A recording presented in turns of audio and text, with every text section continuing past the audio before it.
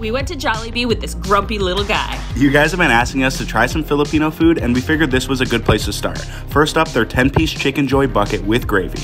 I've had this before a couple years ago, but I immediately wondered why I waited this long to have it again.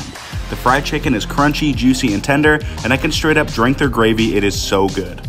And this is my first time trying their Palabok Fiesta, rice noodles with pork, shrimp, and egg covered in garlic sauce, a fantastic addition to this epic meal. And I was craving their spicy chicken sandwich covered in sriracha mayo and served with jalapenos.